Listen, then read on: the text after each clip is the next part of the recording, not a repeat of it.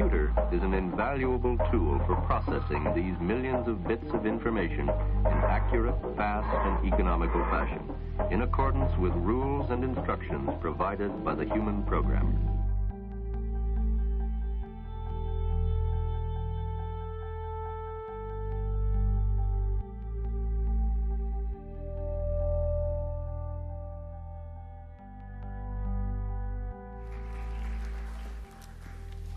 Good evening.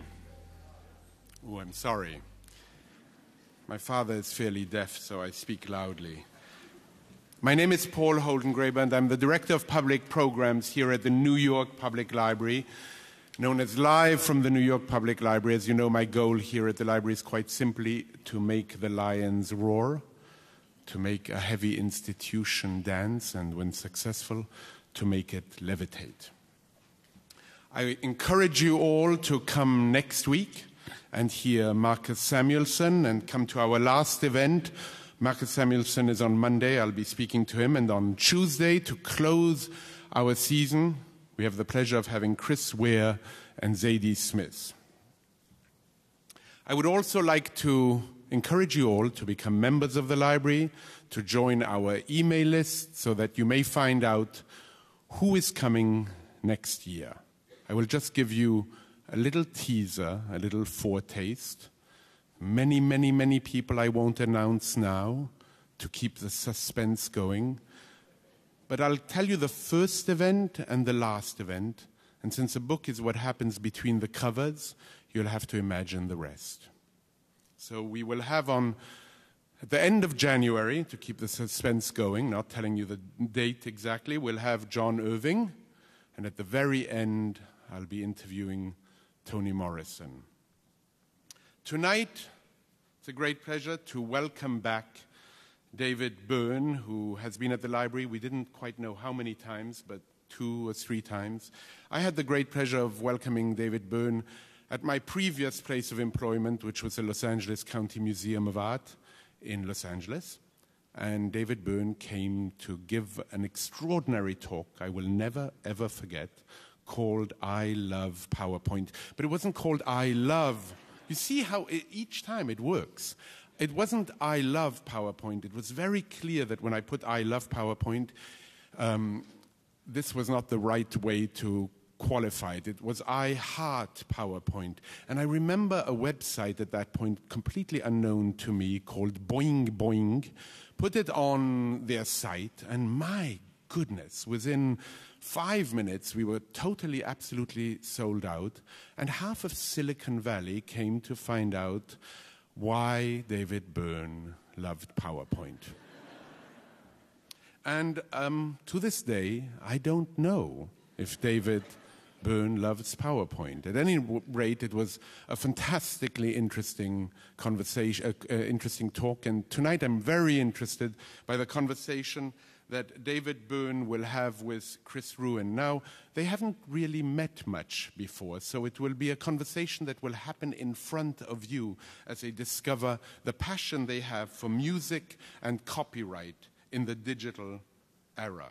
Now, both of them have books, and I encourage you to get those books afterwards from our independent bookseller. I'm very much in favor of independent booksellers.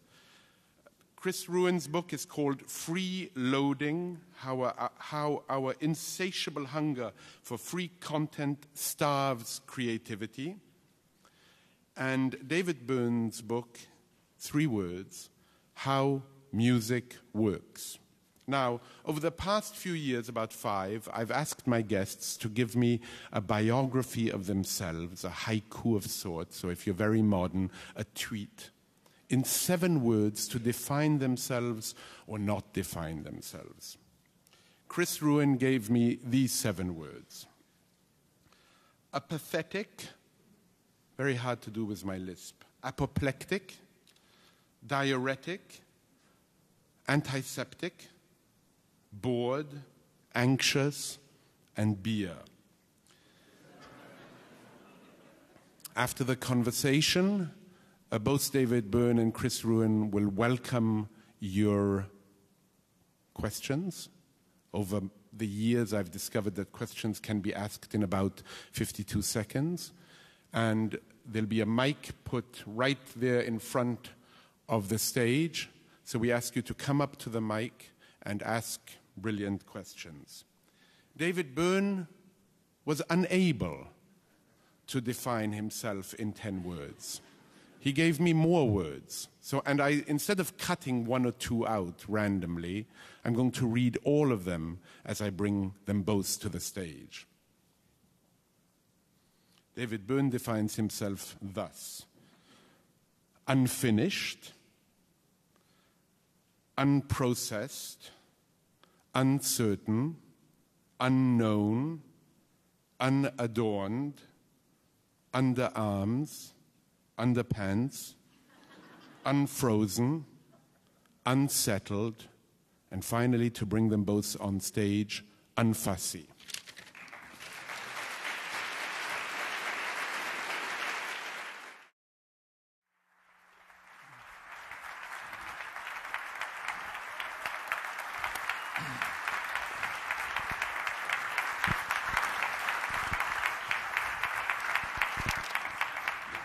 Thank you. I'm going to start. My beginning is sort of going to be an introduction to Chris. We really are going to talk sort of about this one subject. I hope that's okay. I've been doing these kind of conversations around the country, and it's been a lot of fun, and everyone's been very different. I did one with neuroscientists and other musicians, and with various people who run small record labels and things like that. And the only place I ever got heckled was in Glasgow, which is where my relatives live. And it was for exactly that reason. The person heckling thought I was going to do some sort of career retrospective. And no, we're really going to talk about this subject of copyright and downloading and all that sort of thing. Where do I start? Okay.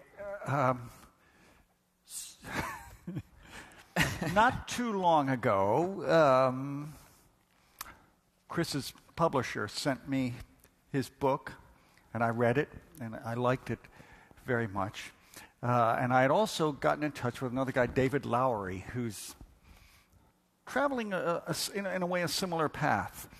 These are people who kind of maybe come out of the indie music scene, I would say kind of in various capacities, who have come forward to kind of say the idea that all content, music included, of course, should be free, maybe hasn't worked out in the way that some people hoped it would do, or the way we were promised. I'm a musician who's been around for quite a long time, so I have a foothold. It's not, to be honest, it's not so much about me. I'm doing okay, thank you. But it's more about musicians who are emerging, who are just getting a foothold, and how will they manage to make a life, a living, a family, whatever, in music. Anyway, maybe Chris can take over for a bit. So, sort of where I came into this this whole debate and this whole issue was if anyone had told me that I would end up writing a book about copyright or about music piracy or technology, I never would have believed it. But music maybe isn't so surprising. That I was an obsessive music fan growing up, and in 2000, which is really when Napster peaked, I was a college student and a freshman in college, actually. And like all of my peers, we would download lots of free music, and nobody had any problems with it. There were no real ethical conversations to have. Also, at that time, there was no iTunes store. So actually, if you wanted it MP3, there wasn't a legitimate source that you could go to buy it. So there was sort of an argument for why this was so pervasive.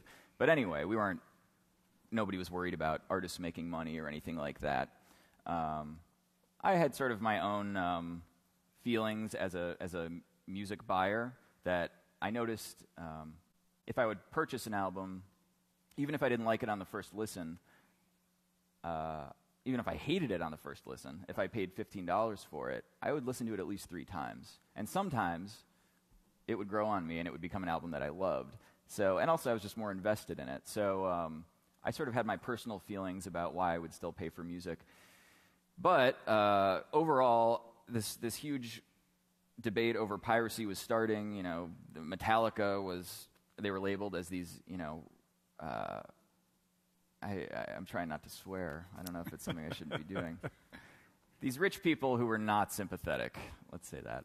And that was just accepted by my peer group. And I recognize, like, I love music, and I have my relationship with it, and I don't want to worry about this issue at all. So even though I wrote about music, I wrote for different websites. When I moved to New York, I wrote for the New York Press. I wasn't really paying attention to this issue until about 2008, 2009. I was working I live in Brooklyn, I live in Greenpoint, and I was working at a cafe, and I sort of lucked into working at this place where all of these different musicians who were getting a lot of press and attention would come in. They were just regulars, and I got to know them a little bit. And I recognized that they seemed, I mean, maybe not, I didn't have this information on everybody, but I sort of figured out that they were pretty broke, and they were probably about as broke as I was, and I was a barista. And, you know, go back a few years when I was in college, some of these same musicians I was finding out about through media just as a fan, and I was very excited about them, and to me they seemed like, oh, great, this band's making it. This is very exciting, and, you know, I'm happy to see it. This is creative music, so I'm happy that this is getting an audience. And so anyway, that really brought it home for me, the fact that all was not as it appeared on the surface. And so I looked at my own habits in a different way, and I looked at the wider discussion, or lack thereof, on this issue in a very different way. And, you know, the big thing, the big balloon, it sort of exploded was this idea that it was about Metallica, or that this issue was about these greedy millionaires who are trying to keep kids from just sharing music with one another. I want to interrupt about the Metallica thing, because some of you may not know what that reference is. Metallica is a very successful kind of hard rock metal band, and they sort of led the charge back in like 2001. Yep. 2001. They sort of led the charge against Napster, the file sharing peer-to-peer site, and they testified at Congress and everything like that. And to a lot of people like Chris and I, the fact that they were very successful, probably assumed had a lot of money, and that we maybe, I'm speaking for myself, we're not like the super biggest fans of Metallica. We probably, and our peers probably just thought, what a bunch of jerks, just trying to, you know, get more money for themselves. Right.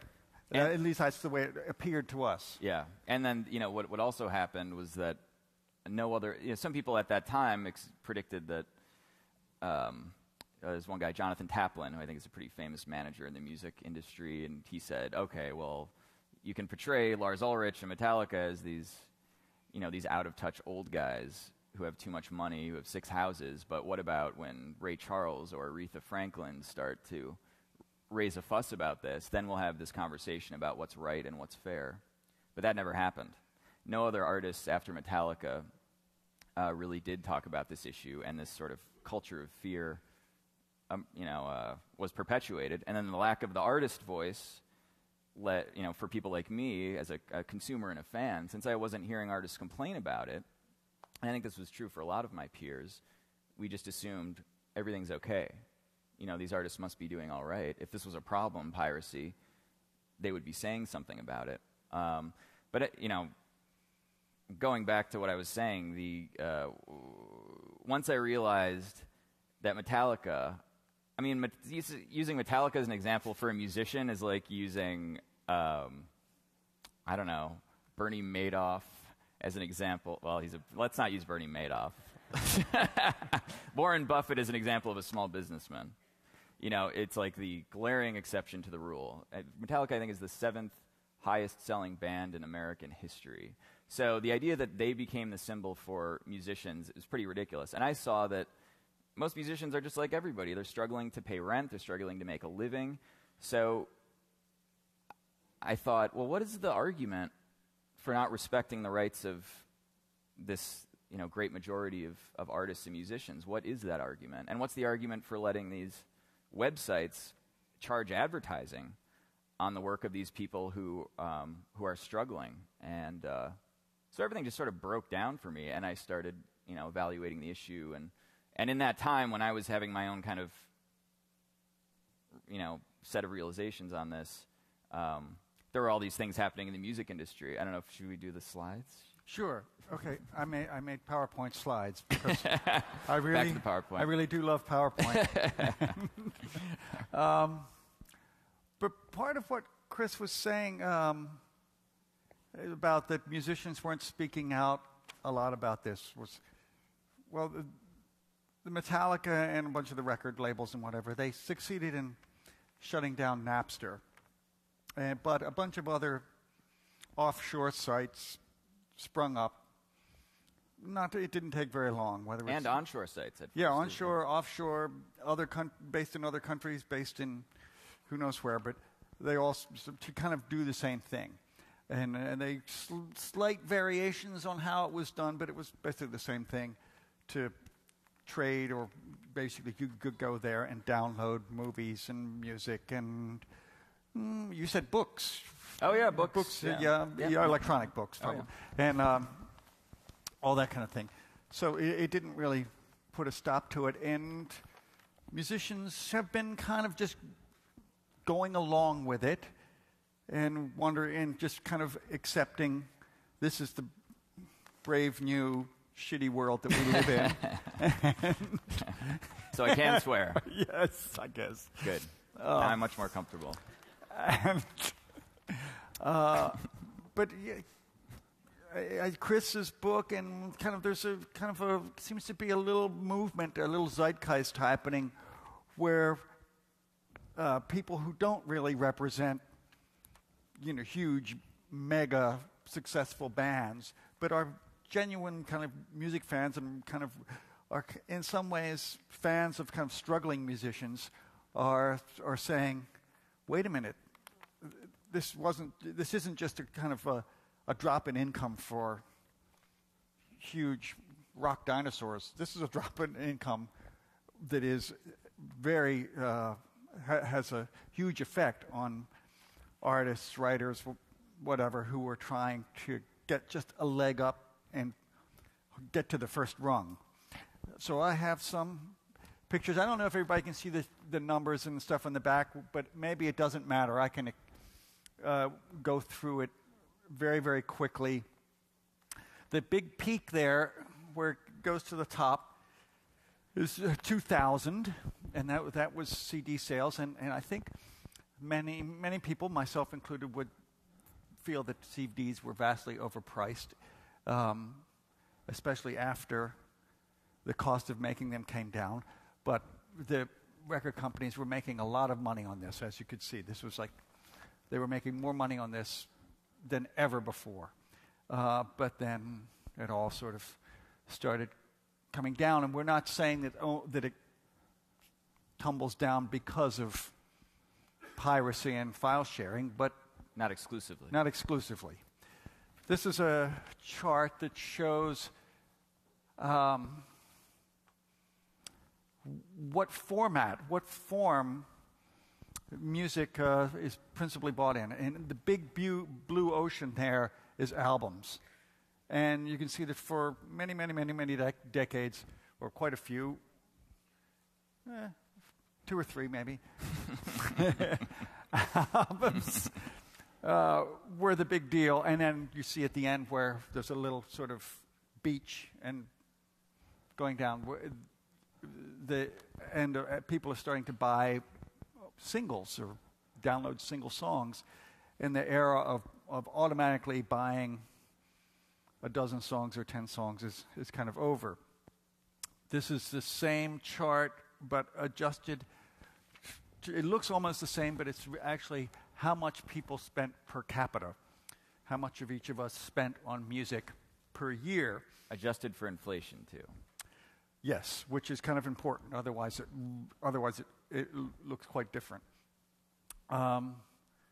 In the kind of vinyl era, what is it, like $26 or something like that? Well, I think we were looking at this before. So, you can see there have been some... 63.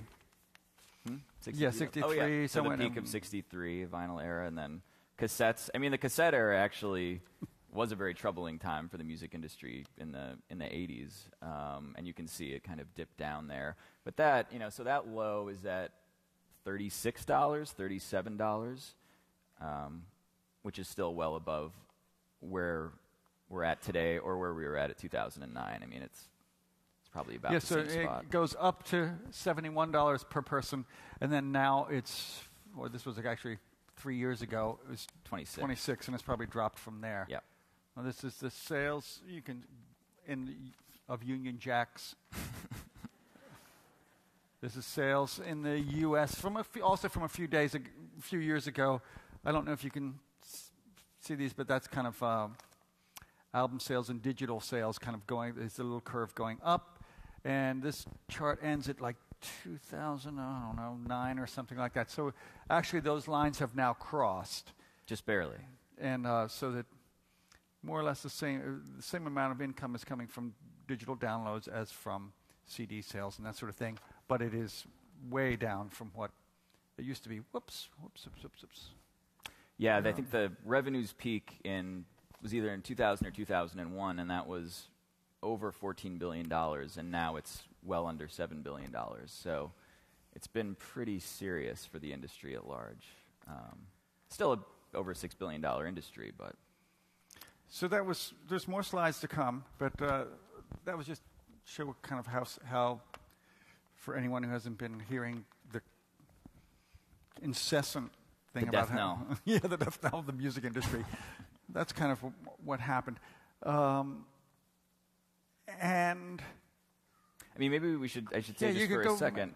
Go ahead. That mentioning before that we said it's not just piracy, and that may have sounded a little strange because that's what my book is all about, and sort of what we're here to discuss, the piracy issue. But another really important thing that happened was in the 90s, labels could just put out a CD with a couple of hits and charge $18 for the album, and people would buy it. But with iTunes, now people can just buy those two singles, so instead of getting $18, the label is getting $2.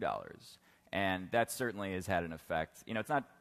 You can't put it all on piracy. So that change has had an effect. Also, just the natural tumult that is coming with this transition. And one of the difficult things about this issue is that when people argue about it, oftentimes they're just dealing in hypotheticals. They're dealing with things that they'd like to imagine. So if you're on one side of it, people will be presenting statistics that say, 30% or 40% or 50% of this decline is all from piracy. And then on the other side, it seems every couple of years there'll be a study that comes out that claims to portray that the most dedicated music pirates actually spend more on music than the normal public, which is just, if you think about it for a couple of minutes, if that were true, if there was a correlation there, then that chart would have looked very different. It would have been exploding because piracy is very popular. And actually, before SOPA and PIPA, which were some very controversial pieces of legislation presented last year, the Government Accountability Office, the U.S. government, they looked at the issue to try to figure out, well, what are the costs? What are the economic costs? What are the benefits of this? And they couldn't come up with any answers.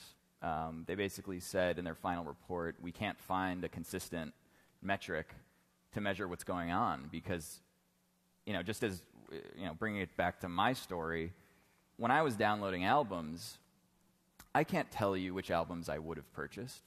I think I would have purchased some of them, but there's no way of knowing. And that's just one of the many slippery areas of this issue that you can get caught up in. So, there are people who kind of, in a certain way, oppose any restriction on the internet whatsoever.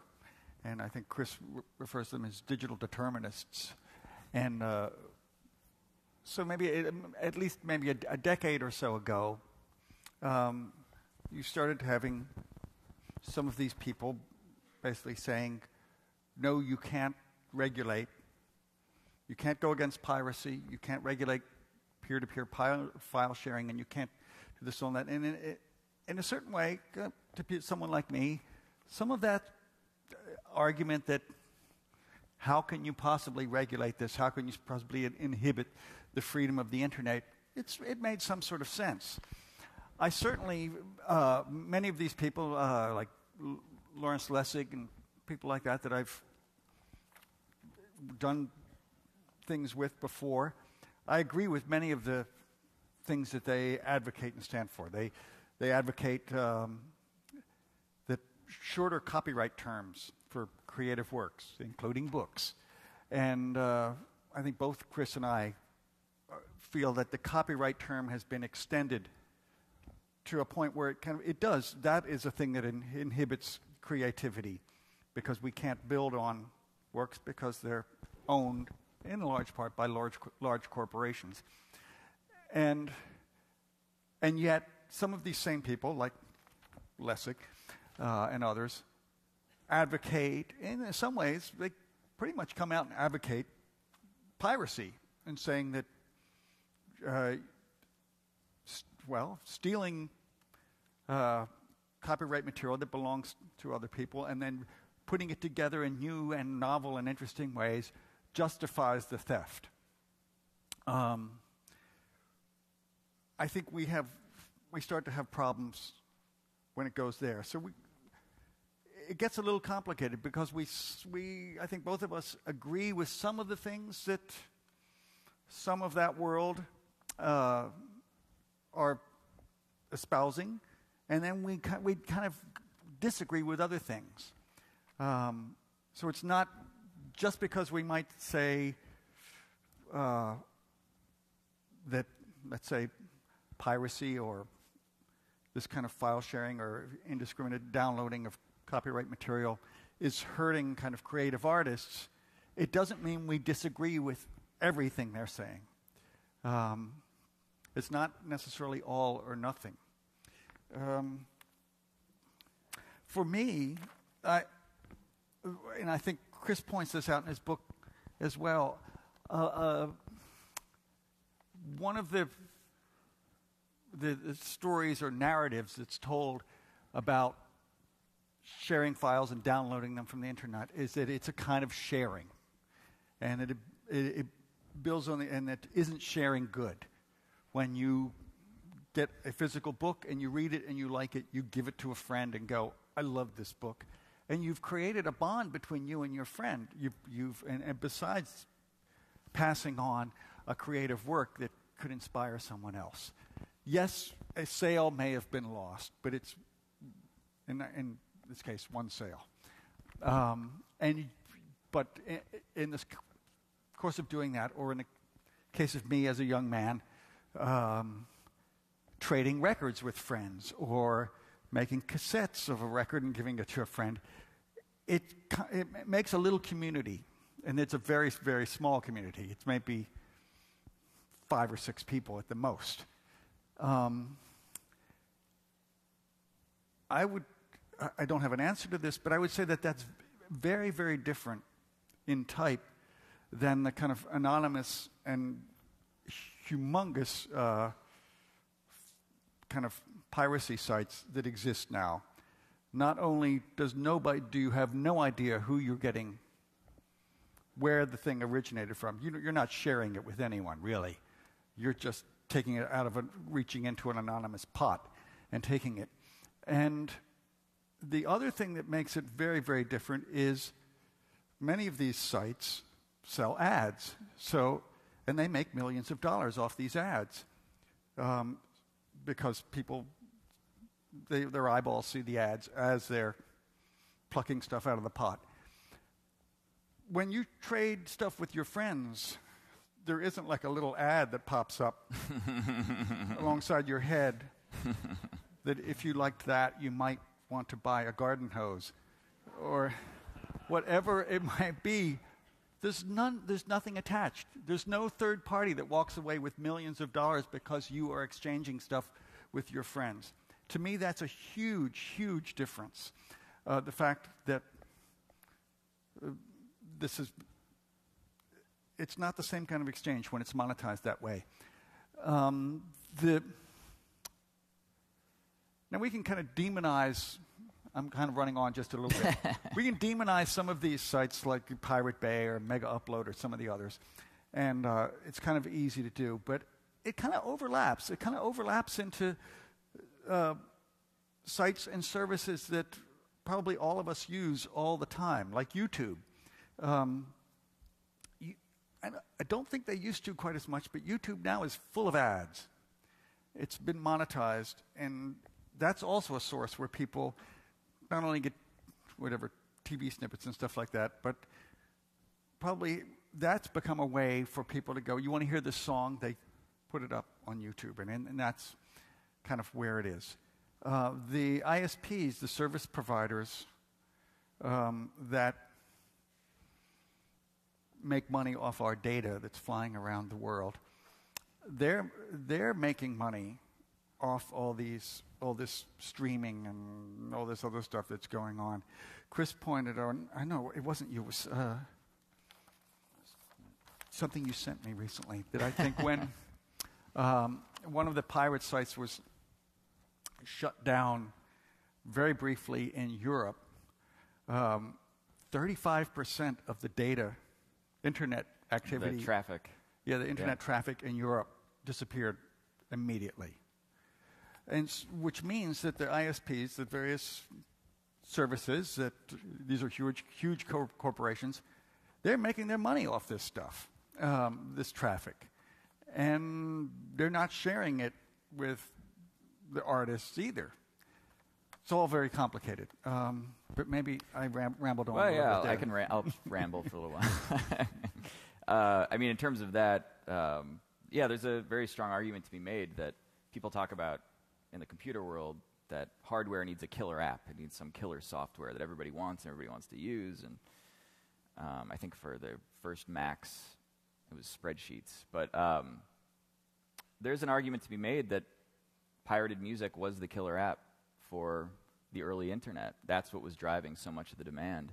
And getting back to some of the arguments that are made that sort of justify or excuse rampant illegal downloading, people would say with a straight face, "Oh, the information should be free. It should be open. It should be free." Meanwhile, I'm sure about 99% of the people in this room are paying $50 or $60 a month for access in one way or another to this information that's supposedly free. So the ISPs have been making lots and lots of money over the years, and for a long time they weren't ready to do anything in terms of more effectively policing their networks. And I mean that's what SOPA was about. It was a there were lots of problems with it, but it was a way to compel ISPs and search engines and establish rules of the road for how we can protect artists' rights or big contents rights, depending on how you see it.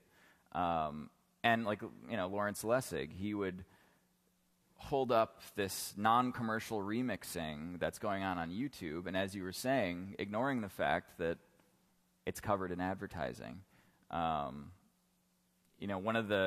lot of what happens or what has happened in this issue, which confuses people, is conflation. People have conflated piracy with other issues that don't necessarily relate, such as the internet revolution in general.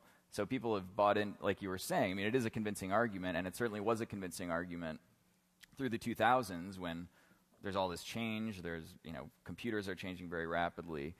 We're using computers in different ways. There's a lot of confusion. And people could say, this is a great thing, and somehow if we do something about piracy or respect these rights, this is all going to go away. This internet freedom and openness and innovation, it's going to go by the wayside. When in fact, one of my realizations writing this book is, what is technology? Technology is, a tool. Tools are technology, all tools. So one example I use in the book is a hammer. Now, you might love hammers and think they're full of great potential, but the fact is the use of the hammer is going to determine how we're treating you as a citizen under the law. So yeah, I can build you a house with a hammer, or I can attack you with a hammer. I can violate your rights not to be attacked, and nobody's going to bat an eye when some kind of legal mechanism comes after you. However, when you reapply that same situation to piracy, which is a case, especially in regard to these distributors who have been making a lot of money off of content and art that they've never invested a penny in. They've never asked any artist whether or not they want to have their stuff on there. When you start saying, hey, maybe is there an excuse for this? Is there an argument for it? Then all of a sudden it's censorship. When in fact these are criminal enterprises. If there was a foreign website that was facilitating drug sales or something, heroin in the U.S., and that site were taken down, even if it had a cool blog, would we call that censorship? I don't think so. But I think part of that is, again, using terms like sharing. Freeloading is actually the word I suggest as being a little more accurate for describing what's going on. And what it does is, rather than look at the technology as what's most important, as the core of the discourse, people will say, you can't fight technology. If you draw that out, that's actually a pretty scary philosophy, because what it says is we have no agency. The technology is telling us what to do. We're not telling what the technology should be used for.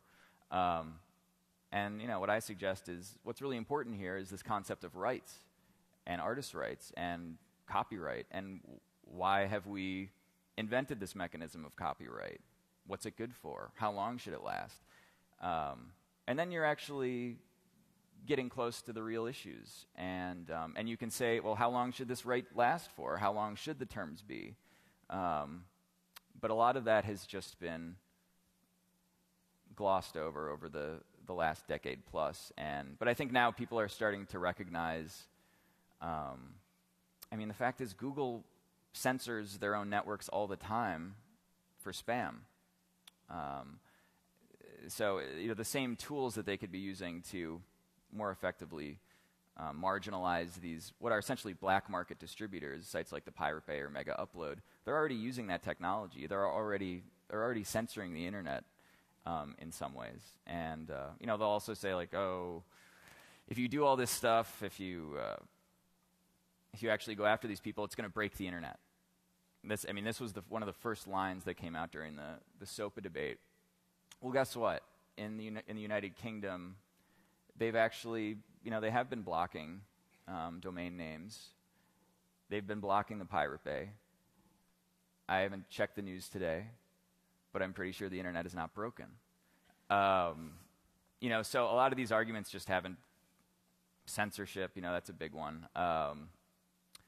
They haven't been subjected to, I think the attention that the critical attention that they deserve. I'm going to jump back to a musician's point of view for a minute, and then go back to the more legal, conceptual stuff. For us as musicians, the cost of recording music is with technology, it dropped way down. People make records quite often on their laptops, so it doesn't cost an arm and a leg. The cost, or at least theoretically, of distributing it online. Like if you want to sell the music yourself on your own website, which I have kind of done, you can do that with a minimal outlay of money. But most people do it this way, where they're kind of selling it, and it goes out through iTunes or Amazon or something else, and lo and behold, the percentage that they end up with at the end is pretty much the exact same percentage that they would end up with if they were the old model, decades old, with a regular record company. So in kind of this, we're jumping kind of more into the present day. I think this is from a survey that was done... Future of Music Coalition, right? Yeah, Future of Music Coalition, and it was done not 2011. And they did a lot of respondents responded online, and then I think there were about 80 musicians or whatever that they really went into depth to find out, to look at their financial records, to find out how are they living. They're not getting a whole, this is 6% of what they get from their income from sound recordings. That's not going to pay the bills. I pick jazz musicians because they play live a lot. We know that jazz musicians, they sell records, but most of them don't sell a lot of records. So I thought, okay, is live playing, doing live concerts, live performances, is that an alternative? If we're not making any money from records, can we turn to live performances, as has been suggested, and make money that way? Well, most jazz players can make 38% of their income that way. This pie chart, doesn't tell where the rest of it comes from. My guess is it's day jobs, whatever that might be, and because it's not record sales. This is what kind of, for a lot of people who consider themselves musicians, this is kind of what the average of what they make is about $34,000, which is not nothing, but they're not doing that well. And then there's other avenues that have been suggested, like there's people say, well, okay, you can go to Kickstarter and get your record funded that way, and there have been people who have done that and raised an incredible amount of money, one or two of them. But in general, that's kind of hard to do. And in general, it's kind of hard to raise money if people don't already know who you are. That happens to be one of the arguments for giving stuff away free, because then the argument is give stuff away free and people will get to know who you are. If they like it, then maybe you can start charging later. The other model is kind of corporate support. There are various forms of corporate support. There are companies that fund recordings, and they put the recordings in their ads and do all this kind of stuff. And there are here's some various. You can put your name on perfume. There's some country music. There's Halle Berry, but there's some other ones too. There's some country singers in there who have some perfume, and that's not a. I mean, I have some ideas, some scent ideas, but it's not. I don't think it's really going to work for me. You never know. Yes. You don't know unless you try. Yeah. And then there's the other argument, which I have argued when my personality splits and I talk to myself. I say that was it. That was the era of recorded music. It lasted 100 years, and now it's over. And we're basically back to being kind of troubadours or whatever, wandering the back roads with our guitars over our shoulders and getting money when the village needs someone to play at a wedding or a celebration or something like that. I don't think that's very realistic either. And, I mean, that's okay. The other alternative was corporate patronage would be the equivalent of being supported by the king or the, Mozart and all these guys working for royalty. Nothing personal against them, but that kind of support, not in a very obvious way, but in a subtle way, it starts to affect what you do. It really does affect what you do. And you mentioned in the book that you could make a lot of money licensing your songs. Yes, I make probably more money licensing songs to TV shows and movies than I do in record sales. But I think I'm afraid to say it, but I'm sort of what's called a heritage artist now. That's Heritage Act, right? A heritage act, yes. Yeah. But basically, there's a heritage bookshelf in the stacks back there. What that means is people already know who I am, and so I don't need the kind of money to get my name out and stuff like that, and so I'll get paid for that, and I don't sell my material to commercials or political campaigns or things like that, but and that's where a lot of the real money is, more than movies even. But a lot of emerging artists, okay, so that's all well and good for me, but emerging artists can't do that because nobody knows who they are. Occasionally somebody will go, I heard this great band, they'd be great for this scene in a movie, and you hear something completely new on a TV show or in a movie, but that really doesn't happen all that much. I want to make a distinction here because, talking about all these different new methods of not distribution, but new ways that you can make an income and Kickstarter, I think there's a kind of a false notion that somehow there's a zero-sum game. Like, okay, now because of the internet, people don't pay for music anymore, but look at all these opportunities. So that's supposed to be the yin to the yang. But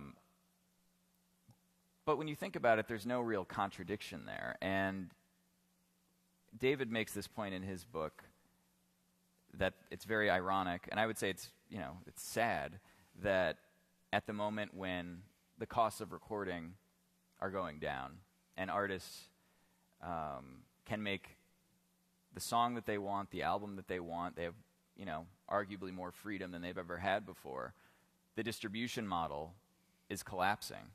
So yeah, you can make the music that you want to make, but in terms of having a career and finding funding and paying your rent, that stuff is collapsing at the same time. The question is, need it be?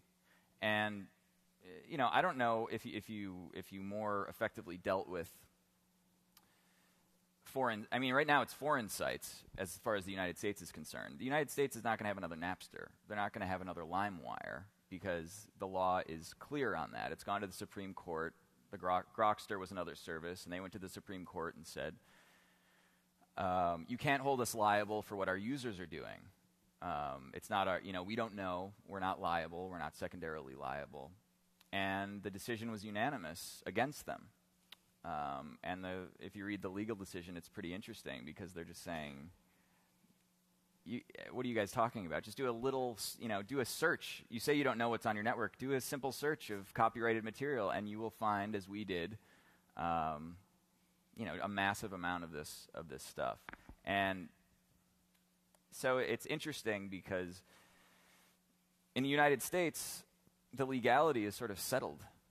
And now the issue is, how do you deal with these foreign sites, and can you do anything about it? And then again, that's what we had with SOPA.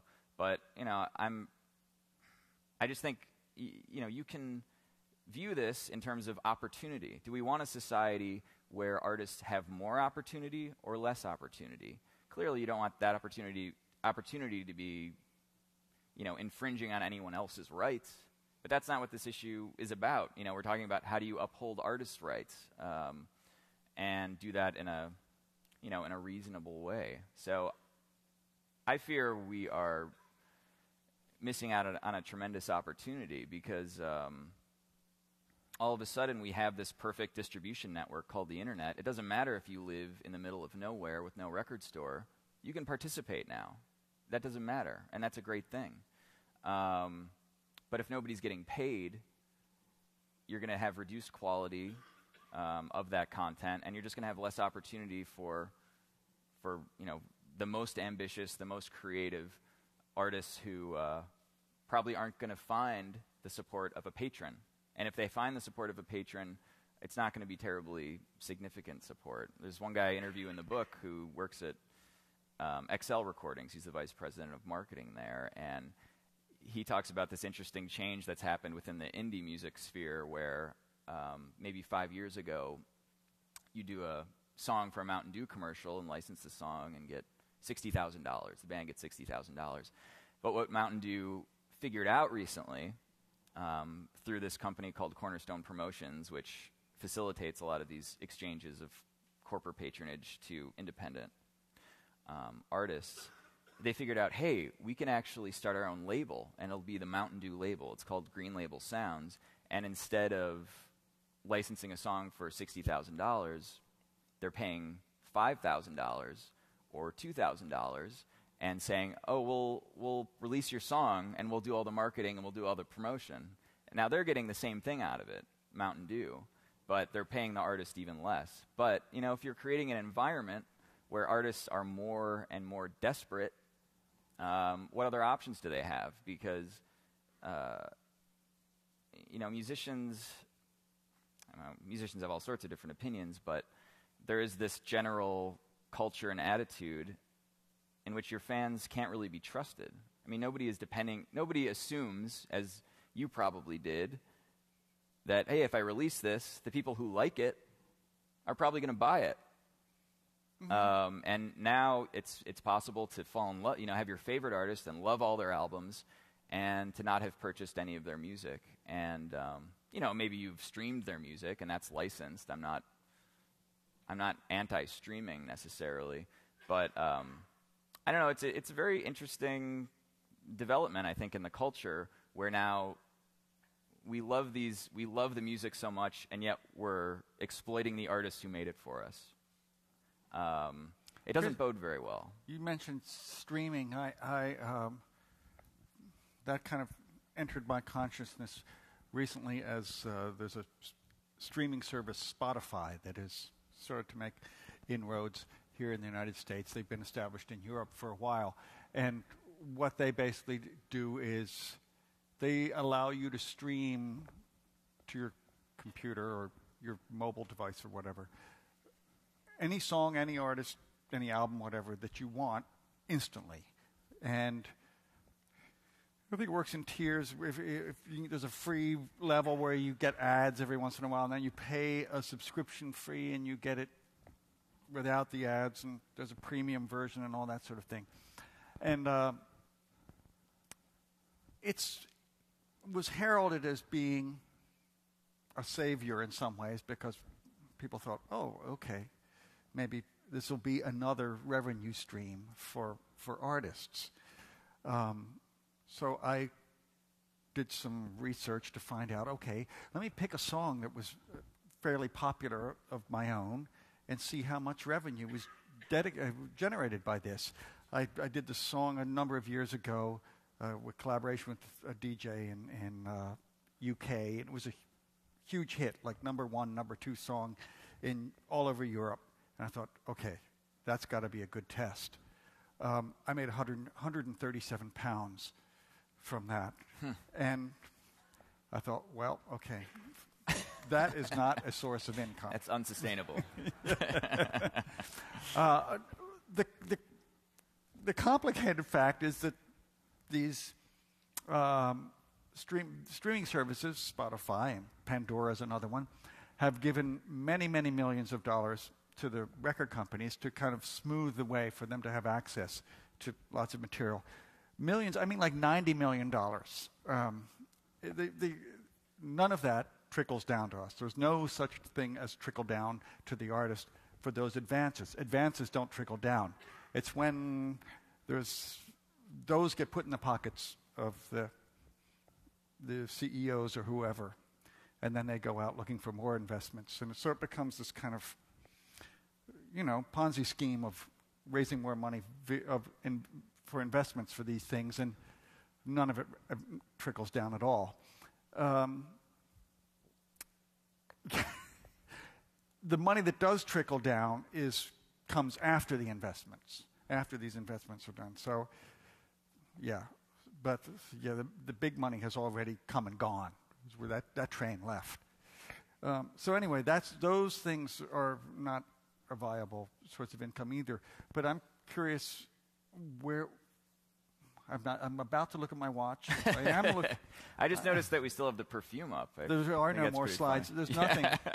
There's nothing after. Stuck with the perfume. Okay. We're definitely wrapping up. Okay. Yes. That's kind of a lot of bad news. A lot of bad news. A lot of do doom we and have gloom. any good? Do you have any? Well, the good news proposals? is that there's good news. Actually, 2011 was the first year that album sales have gone up in the United States since 2004. So, when I first started writing Freeloading, I sort of felt like an opposition party trying to get the president out of office, where you want more bad news, because it kind of suits your interests. But then my mentality changed a little bit, where I saw actually we all need some hope here, and that's really what's going to drive things. And in terms of the arguments that were made and saying, this is piracy is natural and you can't do anything about it, and this is just the nature of technology and it's too powerful. The fact that recorded music was going up in 2011 pretty much defeats that entire argument, because what you had were people who, the cat was out of the bag. People could get music for free if they wanted to, but they were choosing to pay, and more people were choosing to pay. So that's very hopeful. That brings out the nature of choice, that we all do have a role to play and a choice in this, and hopefully that will lead to a better conversation that revolves around artists' rights. But I feel very positive in terms of talking about artists' rights and just acknowledging them, because when you're dealing one-on-one and you say, do you think it's okay to knowingly violate an artist's rights and take what they've made and just steal it, essentially? Very few people are going to say that they think that's like a good thing, that they think it's morally justified. But that's in essence what's happening. The challenge now is really building a sense of hope that, you may feel that way, but there are other people out there who also feel the same way. And I'm hoping that my book and other books, and David Lowery certainly is really leading the charge on this, will spur a greater discussion where people acknowledge, hey, this matters, our decisions matter, and if we screw this up, this digital revolution, that means we might have more art, actually. The quantity might be greater, but the quality, in all likelihood, is going to be far lower, and that's going to have profound consequences on our culture and how inspired we are, how connected we are, how hopeful we are. So I think I hope that's a persuasive argument. We'll see what happens. But, the difficulty now is, you can have this conversation with younger folks, my generation, maybe Generation X, who are more familiar with this issue. But then you have this other problem of legislation. And what do we do about it? You can't just ask people to be nice. That'll get you a little bit of help, but you're still going to be dealing with a situation where there are incentives out there for foreign companies to be facilitating piracy and freeloading, and they'll be making money on it. And that's a problem. So what do we do about that? I think if there's a lesson to be taken from SOPA, it's that we need to be careful about whatever we do. And in terms of blocking websites, even though I think in some cases it might be justified, and actually the U.S. government already does it in terms of domestic sites that are violating the law. The most important thing right now would be to focus on ad networks, many of whom are run by Google. So Google is profiting immensely from the fact that there is no regulation of these foreign sites, and payment processors like PayPal. I mean, one of the amazing things is that not only are people downloading music for free and knowingly violating artists' rights, but they're actually subscribing to these services called VPNs that encrypt what you're doing online. So people are actually paying money in order to steal the music, to feel like they won't be touched. And the same thing happens with a lot of cyber lockers. They basically are membership services, and you pay a certain amount of money to subscribe to the cyber locker. So then you have this, unlimited amount of free stuff to get. So what do we do about them? I mean, that's the real challenge. But I'd also say that copyright terms are a real problem, and it's very difficult to have an argument about fairness and fairness to artists when there's essentially no public. I mean, there is a public domain, but the whole idea of copyright was, okay, artists, writers back in the United Kingdom, they're being exploited. They're writing these books, but we have all this uncontrolled market of printers who are printing their books and selling them themselves, and the artist isn't getting any money. And the first copyright law, the Statute of Anne in 1710, said this is to the great detriment of these men and their families, and this is making it less likely that works of genius are going to get out into the world. So that's the reason why, that's where it came from. And the bargain was, okay, we give these private rights to the authors, so they're incentivized and they can actually profit from this stuff and not be exploited. But at the same time, we cut that right off. It's a limited right. So the original term was 28 years. And then when the United States adopted copyright in 1790, the first copyright law, they kept it at 28 years. So they had 80 years to think like, oh, okay, is this a good thing? Is it a bad thing? They kept it the same, but they also expanded it to map makers and illustrators. So anyway, it went from 28 years to 56 years, ... Now it's lifetime of the author or of the musician plus 70 years. So in terms of the public domain, okay, so this my book, I don't know how long I'll live. I don't want to make any predictions there. But let's say, I live till I'm 70 years old. So what is that? 30, that's 100 years.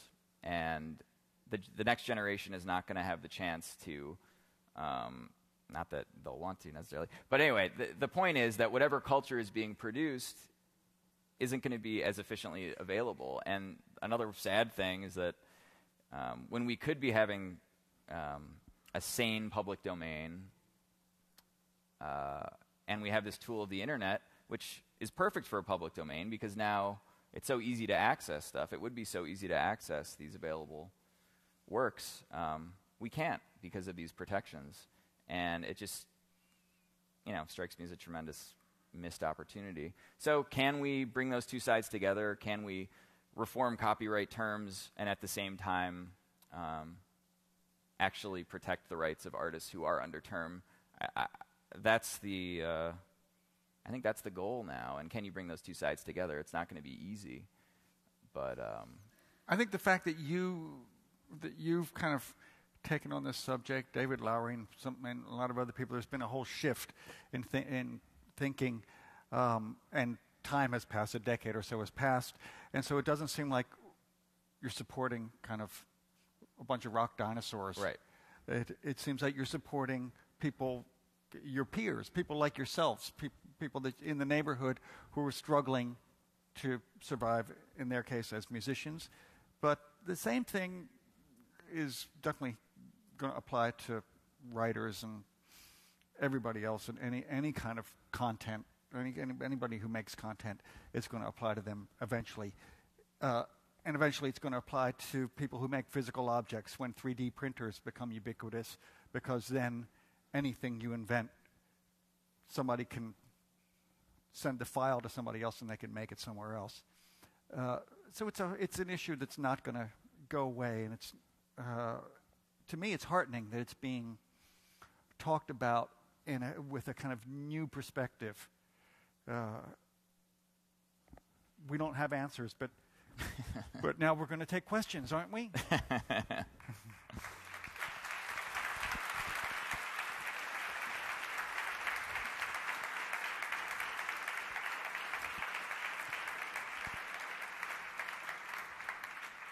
This is a good time to leave. We're only going to do questions for about 10 minutes, so let's not have too many. But this is a good time to leave if you need to be somewhere. Hi. Hi. You mentioned the hammer. I see it more like a printing press and the Gutenberg press. And also, it took about 300 years to get to the patents. And for the first 100 years or so, the Catholic Church held on to it. The hope is that the companies that are, it wasn't so great for artists in the 60s. Even though there were a lot of companies paying good artists, like yourself, there were a lot of good artists who didn't make it. And if you look at the numbers from the artist's perspective, it didn't change too much. But now the hope that I see happening is YouTube is now saying, I don't just want to have a one-hit wonder. I want to get companies to look at young people who will be more than he bit my finger. And they're investing in young artists because those ad hits are very good for them when they get the equivalent of David Byrne's coming up and getting 20 hits. So that's where they're becoming the record companies that were in the 60s. The question I have is, sorry. So do you see that hope of change coming?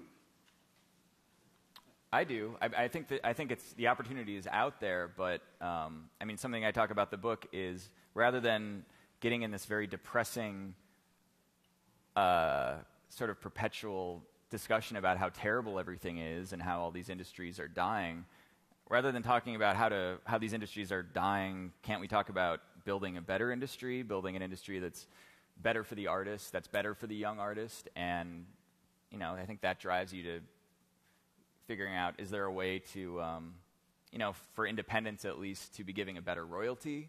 Is there a way that artists can organize? I mean, before they can organize, there has to be a goal. But I think that potential is out there. I hope so. I mean, it's depressing to see that major labels, actually, they're probably just as dominant as they ever were. Anyway, do you have anything to? I don't know. Hi. So first of all, thank you. This is obviously an enormous topic, and you guys have touched on hundreds of different elements of it. I just want to ask a question from a slightly different perspective. I'm part of a small team here in New York that runs an online community of over 800,000 musicians. We create content for record labels, for brands, for publishers. We distribute content to YouTube. We work with Spotify. We work with all of these different places that you've touched upon from one angle, and all of those people also bring enormous opportunity to our musicians to get their music out there, to get placed in independent films, to get placed in brands like Bacardi and Red Bull and Converse. And there is a lot of good that's there, and I think you make a really good point about it not being a zero-sum game. How do you take advantage of the power of that capability while also trying to regulate it? And not to lead the question, but to me it seems like you touched a lot on like the ISPs and the labels, and those are the people that are often in control of how the money gets distributed. But it seems to me like it's more a devaluing of the value of music, not just whether people are paying for it or not. I mean, what is a song worth, and who defines that now when there's a lot of value to giving it away for free, and there's also a lot of detriment to it. Mm-hmm. Sorry. Well, the customer decides what the value is by paying or not paying, or so the customer is actually in the position of power there. I'd say that. The thing is that opportunity is going to be there whether the rights are being respected or not. At least that's the way I see it. If an artist wants to give their music away for free, there's never been an easier time to do that. Right. And actually, if, as sort of a thought experiment, let's say that these rights are being protected in a reasonably, serious way, well, that actually gives a competitive advantage to the non-rock dinosaur who is trying to come up, because if for now we can't expect to get paid for our music, you actually can give it away for free when established artists are going to be charging money. That's good for the small artist, because So how do you then charge for it down the line? I guess how do you then charge for it down the line if you've been giving it away, to your point earlier? Well, you start charging for it. Fair enough. Thank you. I'm sorry, David. No. You want to answer? Hi. You touched on the conflation between sort of the digital revolution and this concept of piracy and them sort of blending together. I think part of the issue is that it's not necessarily that people don't want to protect rights, the artist rights, but how they're being protected. How do we balance between being able to grant these controls, this regulation, without abuses of that? How do we not see, you touched on SOPA and sort of gave a laugh to it destroying the internet, but technical professionals had a pretty strong defense of the DNSSEC stuff. Right. Yeah. But the tools that are already in place, when you see things like the Digital Millennium Copyright Act and takedown notices for the Mars rover landing happening live, how do you sort of balance those things? Because the tools that have been in place have often been abused. Well, how often have they been abused? I guess that's the question. Well, Google says about 37% of the requests they got. But in their transparency report, it was far lower than that. Okay, fair. That was a quote I actually heard about recently that some spokesman in the UK gave. My feeling is the focus should be what I consider black market distributors. Right. In terms of individual downloaders, Yeah. I'm certainly not comfortable with the RAAA lawsuits. I don't think that was good for anybody, and I don't want to see that. And that's a sticky issue. So I think what's not unclear to me is going after folks like Mega Upload or Pirate Bay, sites where the people using the site and the people running the site both know what they're in business for. Right. Now, how do you do that? Of course, you're right. It's a great question. How do you do that without stifling something else? Just lastly, I think the most salient thing you touched on is YouTube is a really difficult mix of those two things, because you have great power in Google and the individual user, and it's where you see sort of that gray area, and particularly the sort of fair use thing you touched on with Lawrence Lassick as well. Thank you. Mm-hmm. Thank you. Hi. Hypothetically speaking, and I guess this is more of a question for Mr. Byrne, if you were in the infancy of your career now, how would you have dealt with today's environment, and would you have done it for the love of music anyway?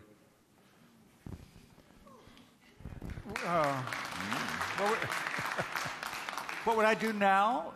It's hard to tell. I look at kind of emerging musicians now and seeing what they're doing, and they're kind of working with companies that are helping them out in some kind of way, and or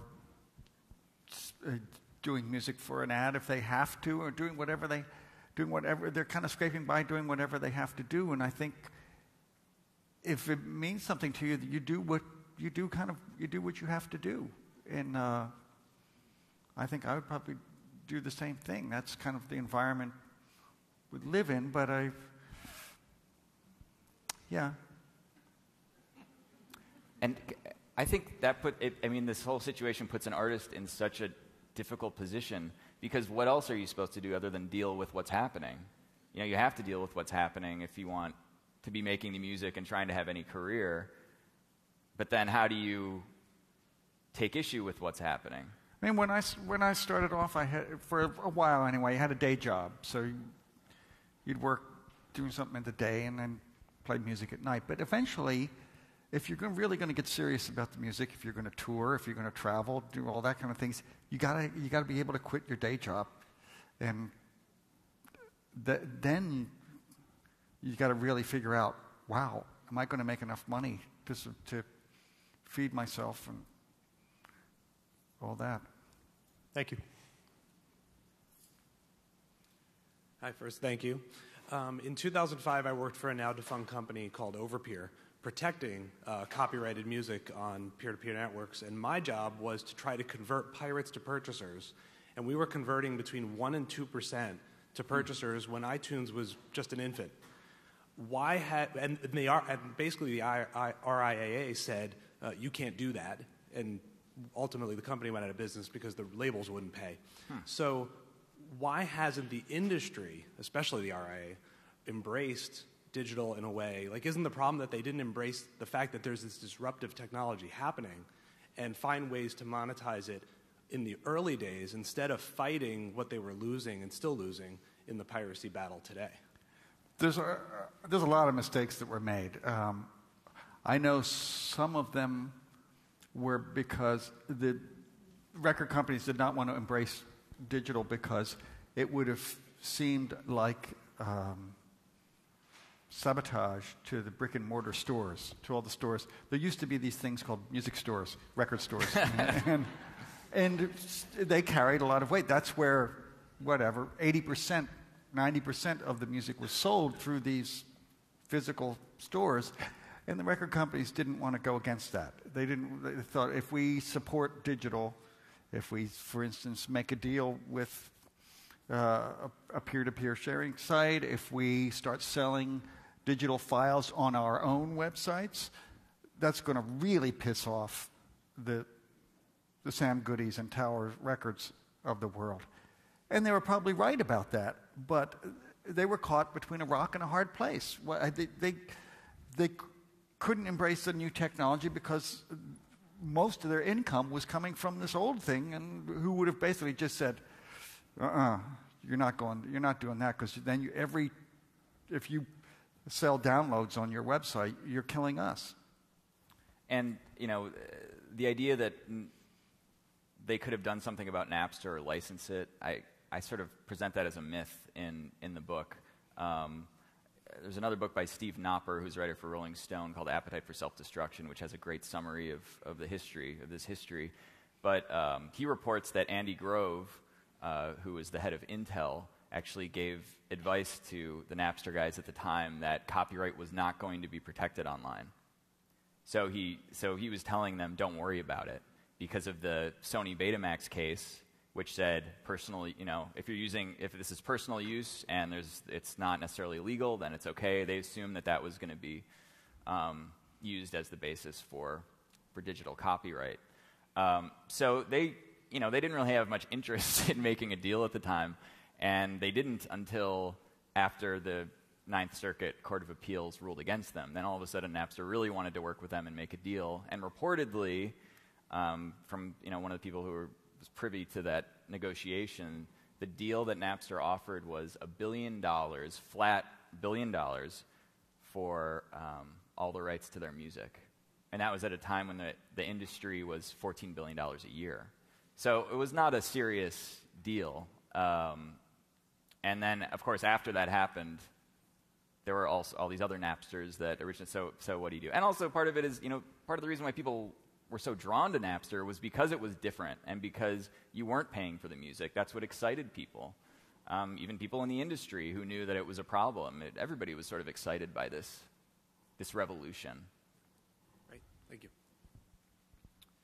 Hi there. My question is about quality. I'm a writer and a filmmaker and a sometimes still photographer, and I've noticed in all three of those areas in the digital file sharing era, shall we put it, the last 10 years, the quality of a lot of the work that I see around has actually dropped. I mean, news photography used to be kind of an art form back in the 80s.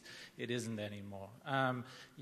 Just for one trivial example. And it seems to me that the audience has become habituated to very low quality stuff. It's good enough. I mean, you go to YouTube, you'll watch a movie. In terms of fidelity, is the equivalent of taking an old vinyl LP and dragging a piece of sandpaper across it, and then sticking it. I mean, the resolution is the fidelity is absolutely unlistenable in a visual sense. Yet, yeah. My question is, do you agree?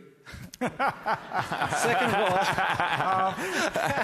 you talk about it in the book. And if so, what should one do about that? I agree that I think what I might have said was that if people are given a choice between quality and convenience, they're going to choose convenience every time, and that's what we do.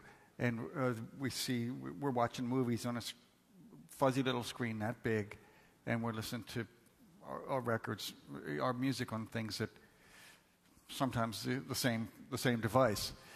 Which, that said, I remember that the first time I heard some kind of rock and roll or pop music or whatever, when I was kind of adolescent or something, it was on a little transistor radio that probably sounded worse than a phone. And it completely changed my world. Hearing just like a couple of songs. And worst sounding thing you can ever imagine. Little changed my life. So I guess that made me realize it sort of doesn't matter. As long as you can read the type, a book is going to work for you. It doesn't matter if it's on really nice paper or not. Sorry, McSweeney's did an incredible job with my book, but to move somebody, it's the music or the words or whatever it else that really does it. And it can be a shitty little movie on a phone, and it can get people really excited.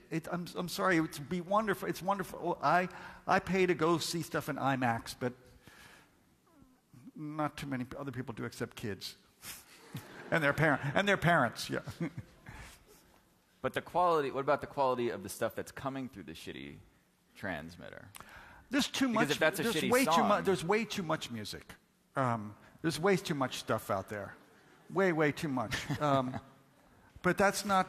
It's not for me to be the filter. And I mean that's part of our problem. Is there's so much out there that how do any of us find the stuff that's actually meaningful for us? As it gets easier to make music, there's more and more people making it, and you can. And there's more and more people making little films and videos and uploading them and doing all that kind of stuff. And it's just So you still have to pay a lot of money for marketing and promotion, and you need a platform to reach through. So just because you have access to this huge market doesn't mean anybody's going to hear you. Anyway. Yes, we gotta go. Hi. So how do you feel about sampling in music? Do you think it shows artistic creativity, or do you think it's a lazy way to make a song? Me? Yeah. That must be for me, I think. Yeah. I think it's fine. I think it's a creative tool that people can use to write. It's another way of writing. I do think that, yes, if it uses a substantial and recognizable part of the song, then whoever did the initial recording and probably whoever paid for it, the initial recording, probably deserves to get something for it. But whether it's a valid way of making music, of course, yeah, it is as much as anything else, yeah. Let me just say very quick, grew up being a huge hip-hop fan, so there's no way I couldn't appreciate sampling, you know, and one of the benefits to, although this is a fantastical notion in some senses, of a 50-year copyright term, which is what I advocate for in the book, is it would free up all of these old masters that anyone could sample from without having to deal with, you know, paying money for them, which is prohibitive in many cases. All right, thank you. So with the oversaturation, undercompensation of artists, do you feel that genuine music is lacking right now? Do you feel that because of all this turmoil, I see it as cyclic, this has always happened in art, you know? So do you think there's just not good music out there right now for us? Not for me. there's tons of stuff that well, not tons, but there's plenty, plenty enough to keep me busy listening that I am excited about, that I'm moved by. I'm not having any problems. I'm not complaining. Okay. Thank you. I agree.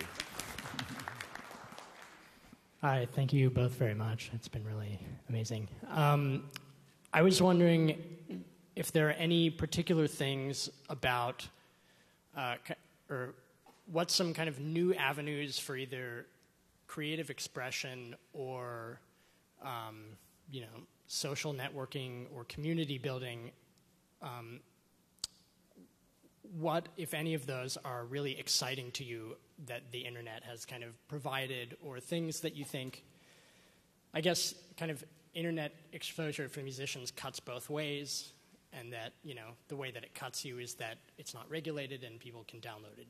People can download your music, but on the other hand, it creates new avenues for expression and new places that you can become heard. So I was wondering if there are any particular avenues or ways of doing that you think are particularly interesting or exciting in the present that can kind of compensate for some of the ways in which the internet can be harmful. I think Bandcamp is great. The fact that any artist can post their songs on Bandcamp, they can choose to allow downloads for free, or they can choose 50 cents a song or $1.50 a song. I think to me, that's the ideal of the internet. Just more opportunity, more options to the creator, but that's also giving more opportunity to the consumer. I also think Kickstarter is great. I mean, I think that's a great development, and it's something that you really wouldn't have without the internet. So it's another case of, all the warm, fuzzy feelings that people do have about the internet actually, coming into fruition somehow. An interesting thing is the Promo Bay, which is sort of run by the Pirate Bay guys. And so what the Promo Bay is it's a way for unsigned acts to upload their songs and get some promotion and access to an audience. But the funny thing about it is that just lays bare the fact, if the Promo Bay, there's the sharing. That's your sharing, because there's consent of the artist. There is this, you are helping promote their works. But then what about the Pirate Bay? It just shows you that it doesn't there are distinctions to be made between how these services are operating and what they're giving. But I think all of those, I think the Promo Bay is great. I think that's the more opportunity that there is for artists, the better.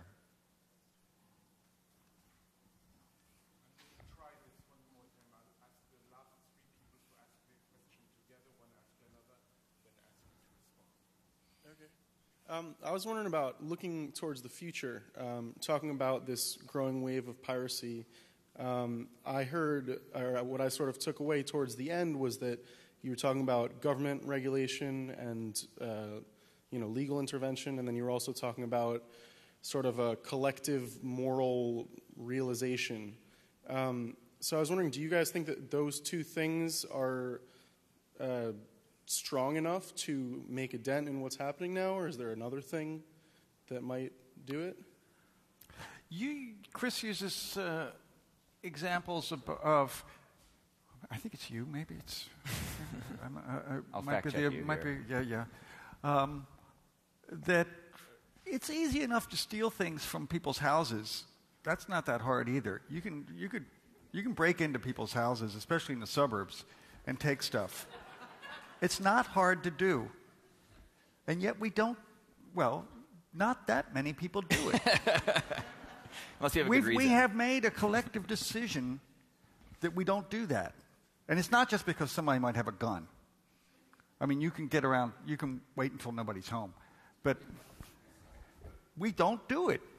And we have decided as a society, we don't do this. And we can make this decision too in the same way. Without the social norms, the government intervention is never going to work, and that's we can debate about SOPA and whether it was good or bad or the provisions, but the reason why people could be scared to the degree that they were, and it was because there wasn't that groundwork of sense of community or morality or, a conversation about what's right and what's decent. So I think both things definitely need to happen. There may very well be a third thing, but I think I'm unaware of it right now. Hello, I'm a student in high school. I like music. I was wondering if you think that maybe all of this, including the negative aspects, is just a period of adaptation to a new system or a new way of that things would happen.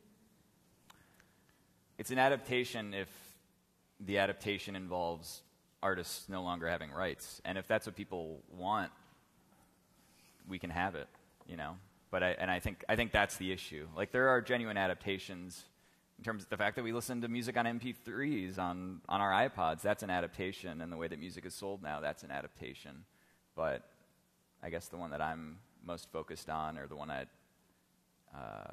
scares me, is the idea that artists' rights aren't really going to be respected anymore. And I hope that's not an adaptation that happens, but we'll see. Do you have any?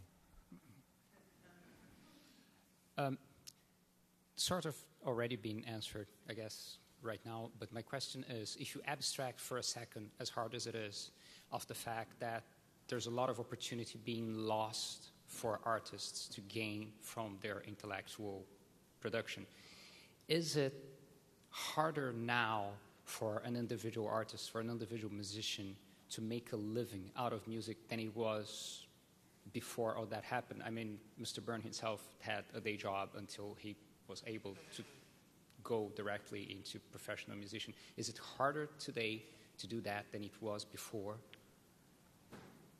I don't have the numbers, but it seems to me that it is harder. That it seems to me that, as I said, I'm doing fine. But it seems to me that for emerging musicians who, as Chris writes, they seem to be incredibly successful. They're touring the country. They're on TV. They're everywhere, or they're written about everywhere. And you think they got it. They're successful. They may not be like rolling in money, but they're going to be comfortable. They've made a living. It isn't always true. It's hard. It is harder. It is harder for them now. And it's granted. There's, as I said, it's easier for musicians to make music now, but and so there's maybe too much of it. But even the ones who have achieved a level of fandom and acceptance and listenership, whatever, though at that level you go, this person should be making a living at their art. They've achieved, they have an audience that's this big.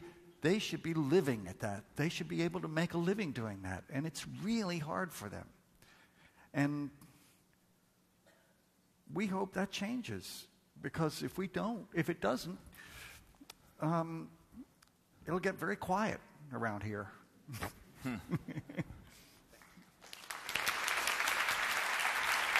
Okay, we're done. I'm going to take my shit. I think we're going to go.